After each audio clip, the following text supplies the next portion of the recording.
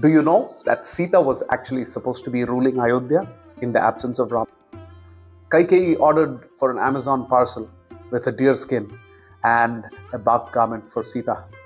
And that set everybody ablaze in the fact. The first vocal elder out of all the people there was Vashishtha, the great mentor, guru, preceptor for the Ikshvaku Vamsha. And what did he say?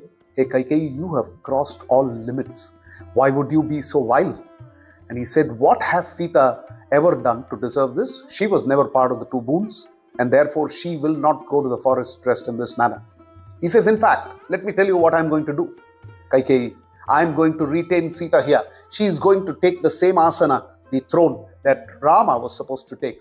A man's wife is considered his Atma, his own self, and therefore she will rule the earth on behalf of Rama. So he said, Palayishyasi Medini. And the beauty of Ikshvaku Vamsha, the beauty of our civilization, is Dasharatha immediately also joined in to say Sita was never part of this. This all started like a play, but it is actually ballooned to be something so big and wild. Dasharatha makes this statement that she's such a young, tender, sweet girl who's so accustomed to comfort. Why would you want her to go through this? The time we get a glimpse of this is when Rama suddenly sees animals running helter-skelter when they are in Chitrakuta.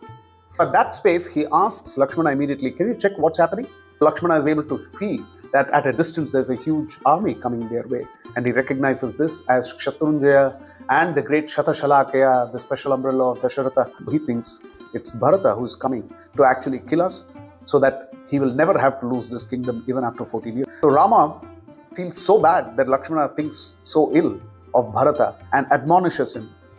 Then Rama tells him, it is Dasharatha who has come to see us. And he says, our father knows that we are not accustomed to living in the forest like this.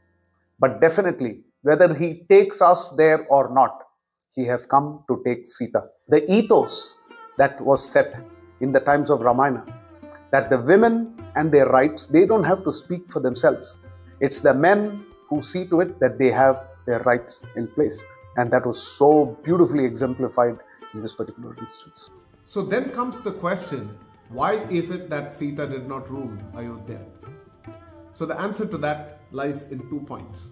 One is as part of the 2 promises that Dasharatha made. The first promise was that Rama will go to the forest, but that was not the important one. The more important one was that fact that Bharata will rule for that 14 years. So that had to happen. Rama will not let that fall. Dasharatha will not let that fall. Because Rama is going to exile, there is no way Sita is going to stay back here, because Sita told him that wherever you are, that place is Ayodhya for me.